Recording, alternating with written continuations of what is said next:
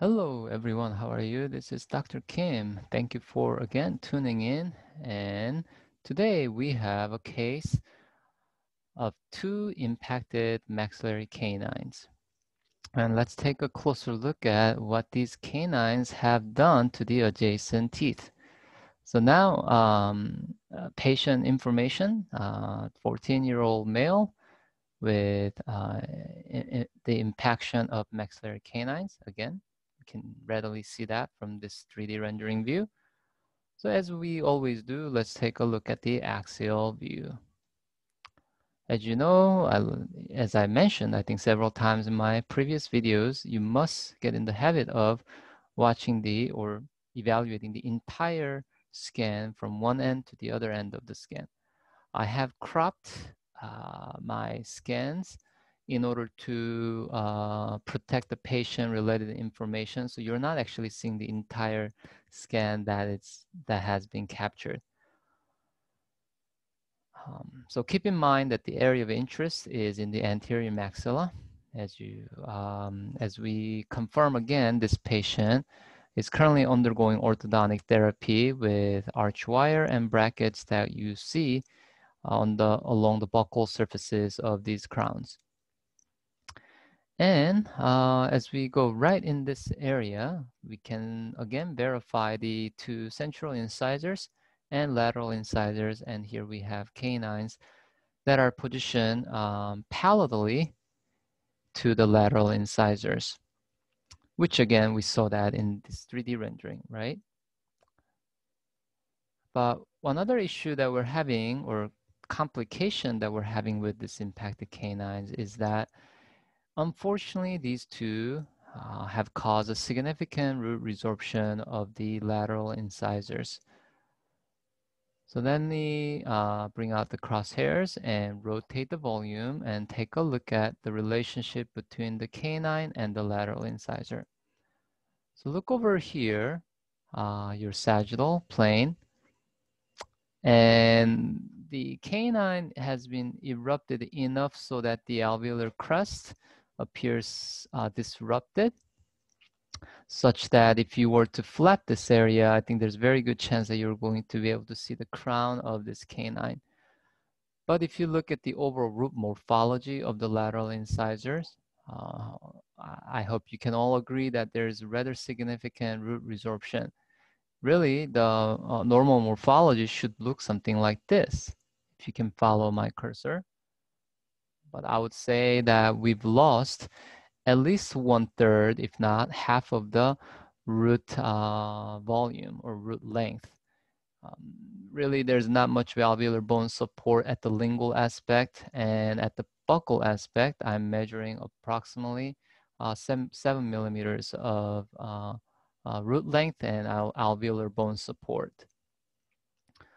Now, if we were to look at the other side, so let me go ahead and rotate the volume once again. Okay. We see similar features here. Canine being erupted quite a bit with thinning of the adjacent lingual cortical plate. But at least the way I'm seeing it, we've lost even more root here to do external root resorption, and the alveolar bone support is quite compromised at this point. So depending on where we measure, I'm getting anywhere from 1 to, oops, I can't seem to click this one. Okay, so 1 to 4 millimeters of bone support. And with this much of root resorption, I would be curious to know what the mobility of this tooth is. In addition to that, one thing that I was paying close attention to was the size of the crowns of these lateral incisors. It was clear to me that tooth number, let's just call this 10, is smaller than the size of tooth number 7. So initially, I was considering whether this is the primary lateral incisor that I was looking at. Obviously, I don't have the full clinical history, but I think it's safer to say that this is most likely paglateral, which is a normal anatomic variation for a permanent lateral incisor, where it's in general much skinnier, thinner, and smaller in terms of the size of the crown. So that's probably what we're looking at here, paglateral, and I'm seeing nice thick enamel layer. So again, I'm convinced that this is most likely a permanent tooth rather than primary dentition. So in summary, we have a patient with two impacted canines that have unfortunately caused rather significant resorption of the lateral incisor. So with this new information that the clinician has now, I wonder what the best treatment is for the patient, whether to keep these teeth or to even sacrifice these lateral incisors, so extract them and then bring down the canine in this area. So that's still to be determined by the ordering clinician. But in terms of the radiographic findings, it's been very interesting to say the least. Lately, I've been seeing a lot of impacted teeth with associated root resorptions. It's quite just ironically, and I'm sure it's coincidental.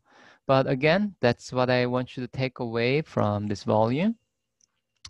You can see the mesially tipped angulation of these canines bilaterally, and tooth number 6 has made it down a little bit more so than tooth number 11. Okay, thank you so much once again for your attention, and be sure to subscribe and watch my future videos, and I will talk to you next time. Take care.